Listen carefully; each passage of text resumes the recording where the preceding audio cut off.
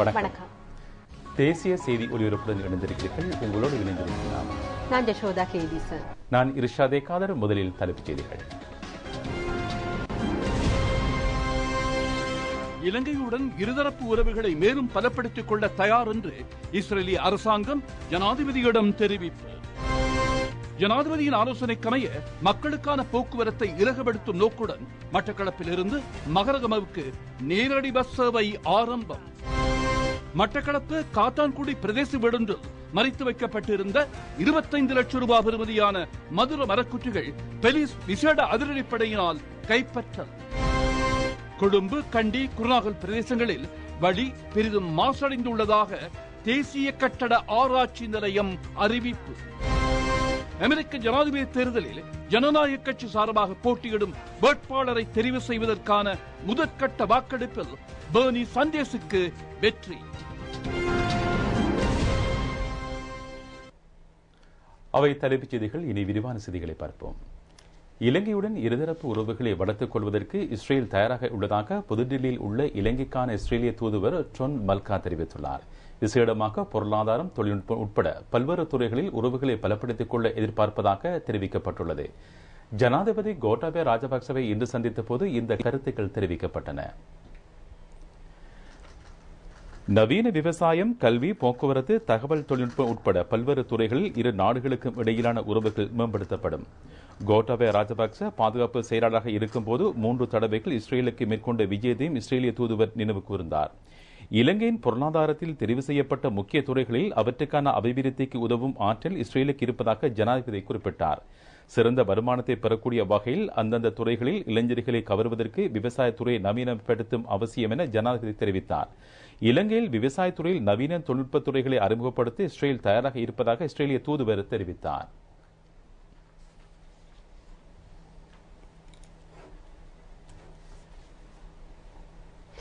கடந்த 6ஆம் தேதி இடம்பெற்ற பாராளுமன்ற அமர்வின் போது முன்னாள் பிரதியமைச்சர் MSS அமீர் அலி தெரிவித்த கருத்துக்கள் தொடர்பாக கொழும்பில் இடம்பெற்ற ஊடகவியலாளர் மாநாட்டில் ஸ்ரீலங்கா பொதுஜன பெரமுனவின் மத்திய கொழும்பு அமைப்பாளர் ALM உவைஸ், ஸ்ரீலங்கா பொதுஜன பெரமுனவின் மட்டக்களப்பு மாவட்ட இணைப்பாளர் முஸ்லின் முகமது ஆகியோர் கருத்து வெளியிட்டனர்.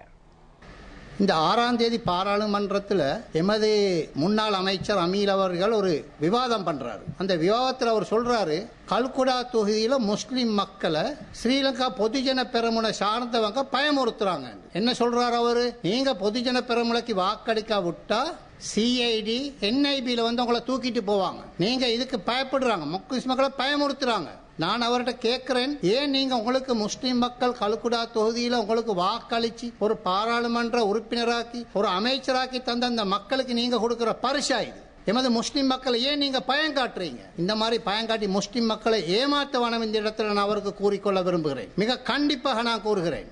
இன்னும் ஒரு இடத்துல அவர் சொல்றாரு, பாராளுமன்ற உரையில நம்பர் பிளேட் இல்லாத மோட்டர் பைக்கில் போய்த்து மக்களை பயமுறுத்துறாங்களாம். இது ஒரு பகுடி பேச்சா இருக்குது. இதை வந்து பாராளுமன்றத்தில் பேசி மீடியா மூலமா முஸ்லிம் மக்களை திசை திருப்பறதுக்கு அவர் முயற்சி செய்கிறார். எமது மதிப்புக்குரிய ஜனாதிபதி கோட்டாபய ராஜபக்ஷ அவர்கள் இந்த நாட்டில் முஸ்லிம்களுக்கு இன்றைக்கு நிம்மதியாக வாழ்றதுக்கும் முஸ்லிம்கள் வியாபாரம் தொழில் நடக்கிறதுக்கும் நல்ல வழியை காண்பித்திருக்கிறார். இவங்க ஏமாத்துறாங்க முஸ்லிம் மக்களை. நான் அமீர் அலி அவர்களிடம் கேட்கிறேன், இன்னும் இந்த முஸ்லிம்கள் ஏமாத்திரத்திலிருந்து நீங்க விடுபட வேணும். முன்னாள் அமைச்சர் அமீர் அலி அவர்கள் தெளிவுபடுத்த வேண்டும், யார் பயமுறுத்தினார்கள், யாரை பயமுறுத்தினார்கள், எப்போது பயமுறுத்தினார்கள். இது தொடர்பாக பிரதேசத்தின் உதவி போலீஸ் அத்தியட்சர் அவர்களிடம் நான் தொடர்பு கொண்டு கேட்டேன்.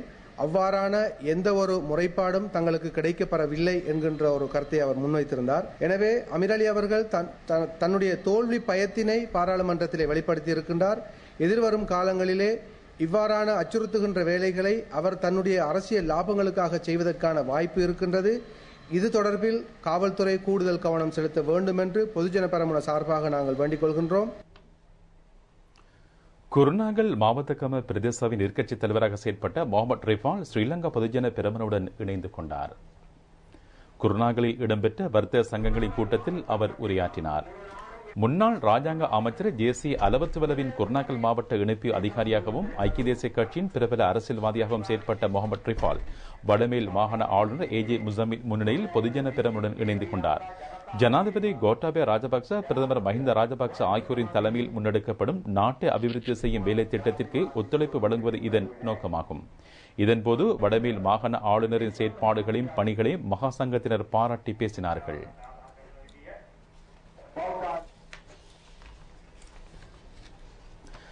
அரசியல் மேடைகளில் தெரிவிக்கப்பட்ட கருத்துக்கள் அடுத்து.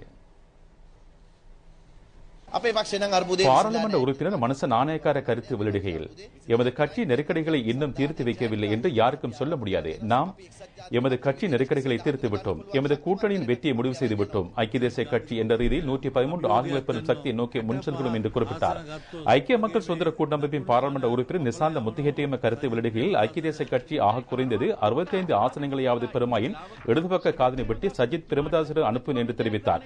ஐக்கிய தேசிய கட்சி பாராளுமன்ற உறுப்பினர் அஜித் பி கருத்து வெளியிடுகையில், என்னிடம் ஒருவர் வினவுகின்றார், கோட்டாபய ராஜபக்ச ஜனாதிபதியாக இருக்கும் போது பொதுத் தேர்தலில் சஜித் வெற்றி பெறுவாராயின் பிரதமராக இருக்க முடியுமா என்று. நாம் இம்மிடம் இருக்கும் அனைத்து பலத்தையும் பிரயோகித்து சஜித் பிரேமதாசவை பிரதமராக்குவோம் என்று தெரிவித்தார். மக்கள் விடுதலை முன்னணியின் அரசியல் பட உறுப்பினர் வசந்த சமரசிங்க கருத்து வெளியிடுகையில், எத்தகைய கூட்டணிகளை அமைத்தாவது கோட்டாபய ராஜபக்ச ஜனாதிபதியின் கீழ் ஐக்கிய தேசிய கட்சியின் சஜித் பிரேமதாச பிரதமராக உருவாக்குவோம் என்று கூறும் அனைவருக்கும் நாம் சொல்லிக்கொள்ள விரும்புவது, அந்த பொய்களை நம்ப வேண்டாம் என்று நாம் கேட்டுக்கொள்வது. கள்ளம் கபடமற்ற பாராளுமன்றத்துக்குள் சுமூகமான முறையில் மக்களுடைய பிரச்சனைகளை கலந்துரையாடத்தக்க பாராளுமன்ற முறை ஒன்றை அமைக்குமாறு கேட்டுக்கொள்கிறோம் என்று தெரிவித்தார். அமைச்சர் ஜான்சன் பெர்னாண்டோ கருத்து வெளியிடுகையில், நல்லாட்சி அரசாங்கத்திற்கு ஆதரவு வழங்கிய அனுரகுமார திசாநாயக்க போன்றவர்கள் வெட்கம் இல்லாமல் தமது தலைவரை விமர்சனம் செய்தவர்கள், ஐக்கிய தேசிய கட்சி அரசாங்கத்திற்கு முழு ஆதரவை நல்கியவர்கள், மத்திய வங்கி பணிமுறை மோசடி கல்வர்களை பாதுகாத்தவர்கள், இன்று அந்த அறிக்கைகளை நாம் மறைத்து வைத்ததாக எம்மீது குற்றம் சுமத்துவது நகைப்புக்குரியது என்று தெரிவித்தார்.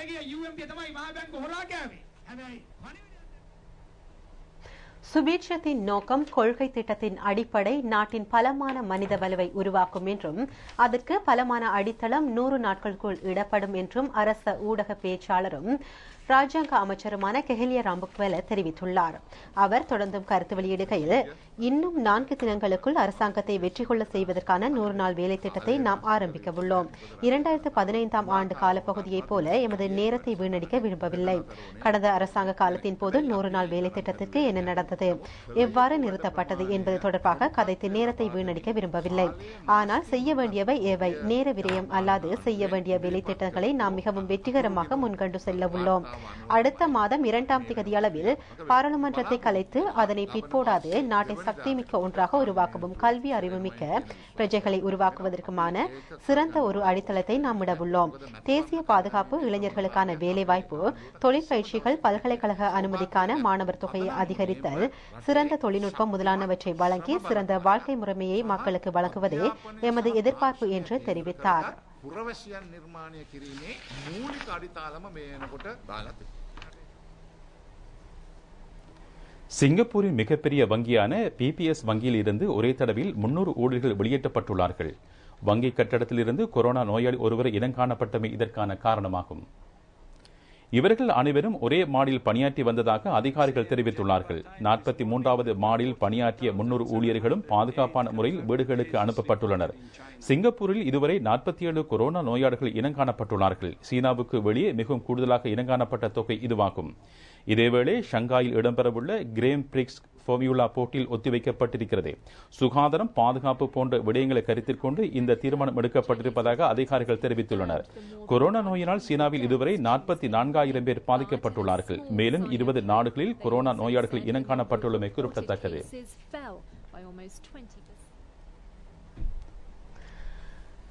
சீனாவில் பரவி வரும் கொரோனா வைரஸ் ஏனைய நாடுகளுக்கு பெரும் அச்சுறுத்தல் என்று உலக சுகாதார ஸ்தாபனம் அறிவித்துள்ளது. சுகாதாரத்துறையில் பலவீனமான நாடுகள் இந்த நிலைமையை புரிந்து கொண்டு அதற்கு முகம் கொடுக்கக்கூடிய நடவடிக்கைகளை எடுக்க வேண்டும் என்றும் உலக சுகாதார ஸ்தாபனம் தெரிவித்துள்ளது. கொரோனா வைரஸ் தொற்று காரணமாக 1017 பேர் உயிரிழந்துள்ளனர். அரசாங்கத்தை வலுப்படுத்துவதன் மூலம் அம்பாறை மாவட்ட மக்களின் தேவைகளை பூர்த்தி செய்து கொள்ள முடியும் என்று முன்னாள் பாராளுமன்ற உறுப்பினரும் ஸ்ரீலங்கா பொதுஜன பெரமுனவின் அம்பாறை மாவட்ட இணைப்பாளருமான PHPS என தெரிவித்துள்ளார். காரைதீவு பிரதேசத்தில் இன்று இடம்பெற்ற மக்கள் சந்திப்பின் போது அவர் கருத்து வெளியிட்டார். வடக்கு கிழக்கு மக்கள் அரசாங்கத்திற்கு வாக்களிப்பதன் மூலம் புதிய உறவுகளை வலுப்படுத்த முடியும். ஜனாதிபதி கோட்டாபய ராஜபக்சவின் கரங்களை பலப்படுத்துவதன் மூலம் சிறந்த நிர்வாகத்தை ஏற்படுத்த முடியும் என்று முன்னாள் பாராளுமன்ற உறுப்பினர் PHPS என தெரிவித்தார். வறுமையற்ற தேசத்தை உருவாக்க வேண்டும் என்ற ஆதங்கத்திலும் மட்டக்களப்பு காத்தாங்குடி பிரதேச விடொன்றில் மறைத்து வைக்கப்பட்டிருந்த ஒரு தொகை மதுர மரக்குட்டிகள் கைப்பற்றப்பட்டுள்ளன. இவற்றின் பெறுமதி சுமார் 25 லட்சம் ரூபாவாகும். களுவாஞ்சிக்குடி போலீஸ் விசேட அதிரப்படையினருக்கு கிடைத்த ரகசிய தகவலின் அடிப்படையில் மட்டக்களப்பு மாவட்ட வனவள காரியாலய அதிகாரிகள் மரக்குட்டிகளை கைப்பற்றினார்கள். இதன்போது 2 சந்தேக நபர்கள் கைது செய்யப்பட்டதாக மாவட்ட வனவள அலுவலக உதவி அத்தியட்சகர் கலாநிதி NA ஜாயா தெரிவித்தார். மதுர மரம் என்பது அருகி வரும் தாவர இனங்களில் ஒன்றாகும். இவற்றை பதுக்கி வைத்ததாக சந்தேகிக்கப்படும் நபர்கள் இன்று மட்டக்களப்பு நீதிமன்றத்தில் ஆஜர்படுத்தப்படுவார்கள்.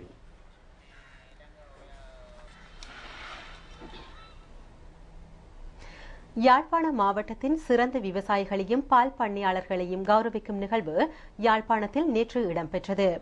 யாழ்ப்பாணம் வீரசிங்கம் மண்டபத்தில் இந்த நிகழ்ச்சி இடம்பெற்றது. வீட்டுத் தோட்டம், தேனீ வளர்ப்பு, சொட்டு நீர்ப்பாசனம், ஆடு வளர்ப்பு, கோழிப்பண்ணை ஆகிய துறைகளைச் சேர்ந்த உற்பத்தியாளர்கள் இதன்போது கௌரவிக்கப்பட்டார்கள். பாராளுமன்ற உறுப்பினர் அங்கஜன் ராமநாதன் நிகழ்வில் பிரதம அதிதியாக கலந்து கொண்டார்.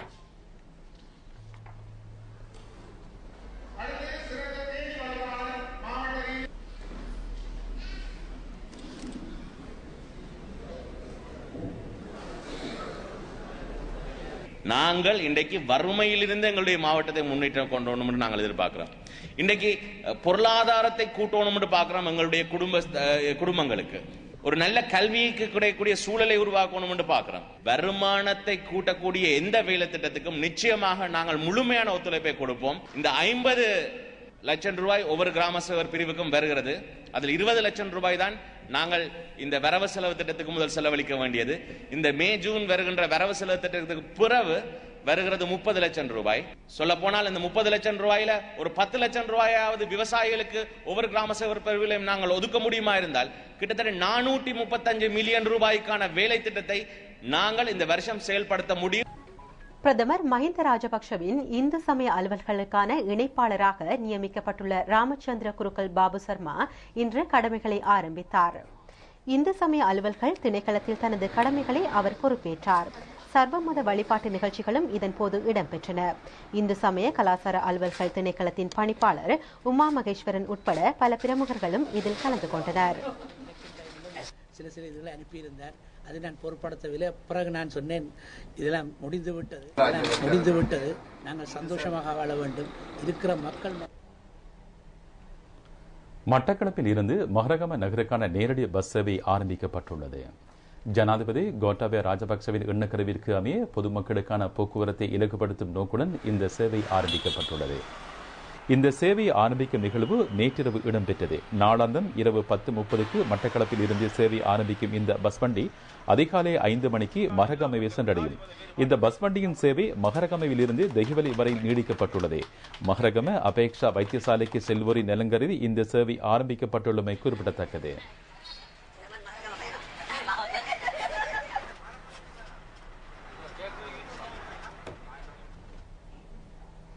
மன்னார் மாவட்டத்தின் பல்வேறு பகுதிகளிலும் கருவாடு பதனிடும் நடவடிக்கை தற்சமயம் முன்னெடுக்கப்பட்டு வருகின்றது. தலைமன்னார், பேசாலை போன்ற பிரதேசங்களில் கருவாடு பதனிடும் வேலை திட்டம் ஆரம்பமாகியுள்ளது. கடந்த காலங்களில் சீரற்ற காலநிலை காரணமாக உரிய முறையில் கருவாடு பதனிடும் வேலை திட்டம் முன்னெடுக்கப்படவில்லை. இந்த வருடம் சிறந்த காலநிலை நிலவுவதனால் இந்த வேலை திட்டம் வெற்றிகரமாக முன்னெடுக்கப்படுகின்றது. இம்முறை அதிகளவில் கருவாடு பதனிடும் வேலை திட்டம் முன்னெடுக்கப்படுவதனால் மீனவர்களின் வருமானம் அதிகரித்துள்ளதாக தெரிவிக்கப்படுகின்றது.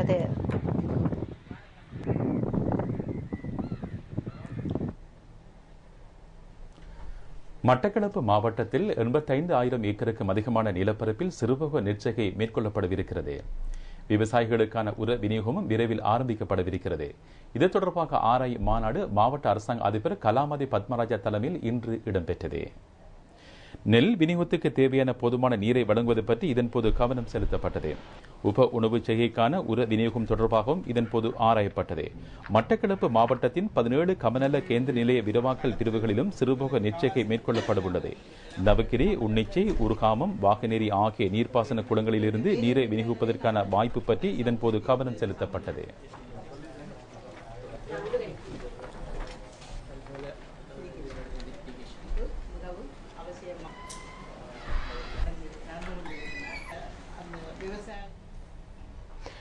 வாழைச்சேனை போலீஸ் பிரிவிற்கு உட்பட்ட கிரான் தரவைக்காட்டு பிரதேசத்தில் காட்டு யானைகளின் தாக்குதல்களினால் உயிரிழந்த நபரின் சடலம் 2 நாட்களின் பின்னர் மீட்கப்பட்டுள்ளது. செங்கலடி கொம்மாத்துறை வீதியைச் சேர்ந்த 39 வயது நபர் இந்த தாக்குதலில் உயிரிழந்துள்ளார். சில நாட்களுக்கு முன்னர் மோட்டார் சைக்கிளில் தமது நண்பர்களோடு வயல் பகுதியை நோக்கி பயணித்துக் கொண்டிருந்த வேளையில் காட்டு யானையின் தாக்குதலினால் இவர் உயிரிழந்துள்ளார். இவரோடு சென்ற நபர்கள் உயிர் தப்பியுள்ளார்கள். பாரிய சிரமங்களின் பின்னர் மீட்கப்பட்ட இந்த சடலம் வாழைச்சேனை ஆதார வைத்தியசாலையில் ஒப்படைக்கப்பட்டுள்ளது. சடலம் தொடர்பாக வாழைச்சேனை போலீசார் மேலதிக விசாரணைகளை முன்னெடுத்து வருகின்றனர்.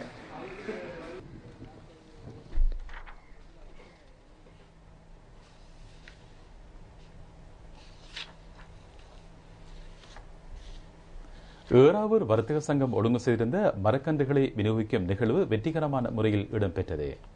ஜனாதிபதி கோட்டாபய ராஜபக்சவின் பசுமையான நாடு என்ற எண்ணக்கருவின் கீழ் இது முன்னெடுக்கப்படுகிறது. 72வது சுதந்திர தின கொண்டாட்ட நிகழ்விற்கு அமைவாக இது இடம்பெற்றது. வர்த்தக சங்கத்தின் தலைவர் ஜட்டே இனாயத்துல்லா நிகழ்வுக்கு தலைமை தாங்கினார். பாராளுமன்ற உறுப்பினர் அலிசாயிர் மௌலானா உட்பட பலரும் இதில் கலந்து கொண்டனர்.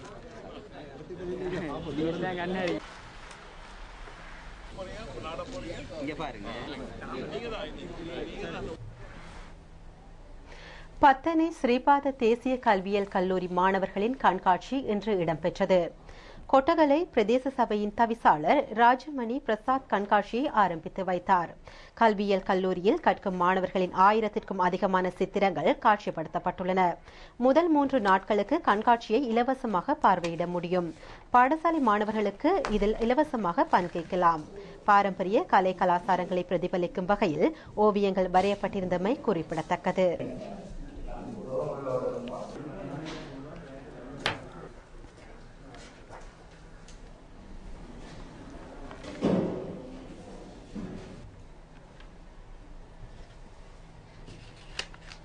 அரசியல், பொருளாதார, கலாச்சார ரீதியாக இலங்கைக்கும் இந்தியாவுக்கும் இடையிலான வரலாற்று ரீதியான உறவுகளை மேலும் பலப்படுத்திக் கொள்வதற்கான ராஜதந்திர விஜயத்தை மேற்கொண்டிருந்த பிரதமர் மஹிந்த ராஜபக்சவுக்கு மகத்தான வரவேற்பு அளிக்கப்பட்டது. வரலாற்று பெருமைமிக்க இடங்களை பார்வையிடுவதற்காக இந்திய பிரதமர் நரேந்திர மோடியின் அழைப்பு ஏற்று பிரதமர் மஹிந்த ராஜபக்ச இந்தியாவின் வரலாற்று முக்கியத்துவ இடங்களை பார்வையிட்டார். இதற்காக இந்திய அரசாங்கத்தினால் விசேட விமானம் ஒன்று பிரதமர் மஹிந்த ராஜபக்சவுக்கு வழங்கப்பட்டது. ராஜதந்திர விஜயத்திற்கான பேச்சுவார்த்தைகளை அடுத்து புதுடில்லியில் இருந்து புறப்பட்ட பிரதமர் மஹிந்த ராஜபக்சவை இந்தியாவின் உத்தரப்பிரதேசில் வாரணாசி லால் பகதூர் சர்வதேச விமான நிலையத்தில் மகத்தான வரவேற்பு அளிக்கப்பட்டது.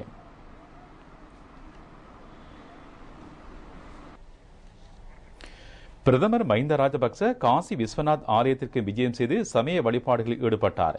இதனை அடுத்து ஜம்புதீப விகாரிக்கு வந்த பிரதமர் மஹிந்த ராஜபக்சவை பிக்குமார் வரவேற்றனர்.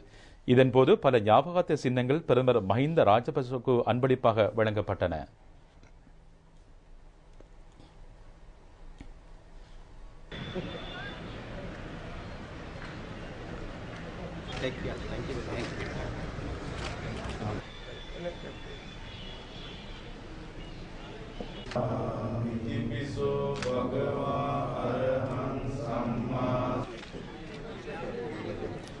புத்த பெருமான் முதலாவது உபதேசத்தை நடத்திய இசிபத்தின மிகநாத புனித ஸ்தலம் சாரநாத நூதுசாலை உட்பட பல இடங்களுக்கு பிரதமர் மஹிந்த ராஜபக்ச விஜயம் செய்தார். இந்திய மக்கள் புனிதமாக கருதும் கங்கை நதியை பிரதமர் மஹிந்த ராஜபக்ச பார்வையிட்டார். கங்கை நதியை சுத்தம் செய்வதற்காக பிரதமர் நரேந்திர மோடி ஆரம்பித்துள்ள அபிவிருத்தி திட்டங்களுக்கு பிரதமர் மஹிந்த ராஜபக்ச பாராட்டு தெரிவித்தார். வாரணாசிக்கு சென்ற பிரதமர் மஹிந்த ராஜபக்ச மீண்டும் விமான நிலையத்திற்கு திரும்பும் வழியில் அவருக்கு சிறந்த வரவேற்பு அளிக்கப்பட்டது.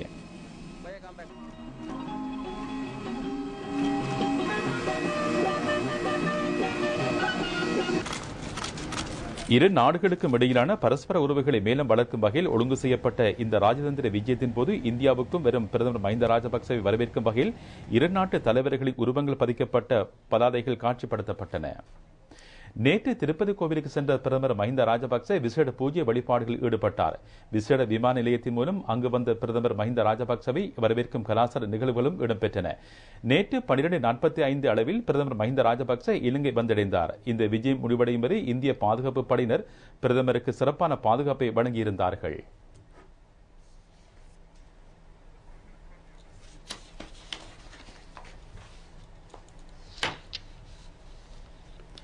இந்து சமுத்திரத்தில் இலங்கையில் இருந்து தென்கிழக்கு அமைந்துள்ள இடத்தில் இன்று அதிகாலை பூமி அதிர்ச்சி ஏற்பட்டுள்ளது.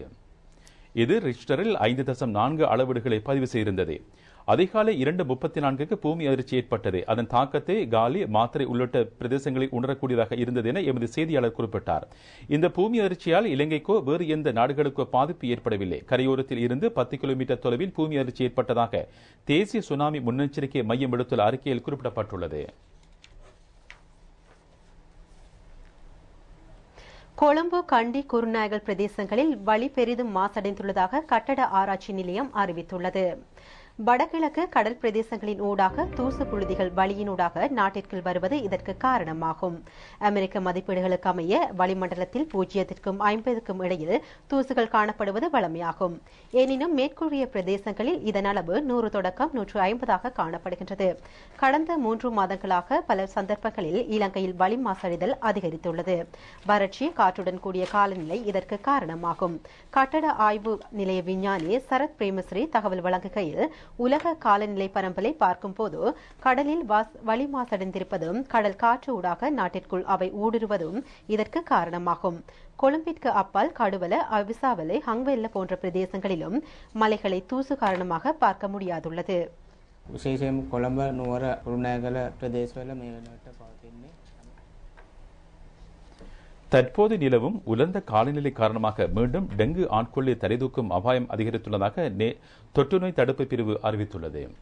இவ்வாண்டு இதுவரையில் 11,816 டெங்கு நோயாளிகள் இனங்காணப்பட்டுள்ளார்கள். கடந்த மாதம் மாத்திரம் கண்டறியப்பட்ட டெங்கு நோயாளிகளின் எண்ணிக்கை 11,000 எட்டுகிறது. இவர்களில் பெரும்பாலான நோயாளிகள் கொழும்பு மாவட்டத்தை சேர்ந்தவர்கள். கொழும்பு மாவட்டத்தில் 1,788 நோயாளிகளும், திருகோணமலை மாவட்டத்தில் 1,590 நோயாளிகளும், யாழ் மாவட்டத்தில் 1,206 நோயாளிகளும், மட்டக்களப்பு மாவட்டத்தில் 1,181 நோயாளிகளும் இனங்காணப்பட்டார்கள். மழையுடன் கூடிய காலநிலையை விட அதிக உஷ்ண நிலவும் காலப்பகுதியில் டெங்கு நோய்க்கு காரணமான நுளம்பு வேகமாக பரவுகிறது என தொற்றுநோய் தடுப்பு பிரிவு அறிவித்துள்ளது. எனவே வீட்டின் சுற்றுச்சூழலை சுத்தமாக வைத்துக் கொள்ளுமாறும், நோய் அறிகுறிகள் தென்பட்டால் துரித சிகிச்சை எடுக்குமாறும் பொதுமக்களிடம் கோரிக்கை விடுக்கப்பட்டுள்ளது. இவ்வாண்டு தொடக்கம் பரீட்சைகள் திணைக்களம் நடத்தும் சகல பாடசாலை பரீட்சைகளுக்குமான விண்ணப்ப நடைமுறை ஆன்லைன் ஊடாக நிறைவேற்றுவதென தீர்மானிக்கப்பட்டுள்ளது. ஒவ்வொரு மாணவருக்குமான பிரத்யேக இலக்கத்தை பயன்படுத்தி விண்ணப்பம் சமர்ப்பிக்கலாம். தரம் 5 புலமை பரிசில் பரீட்சையில் இருந்து புதிய முறையை அனுசரிப்பது பற்றி பரீட்சைகள் திணைக்களம் கவனம் செலுத்தியுள்ளது.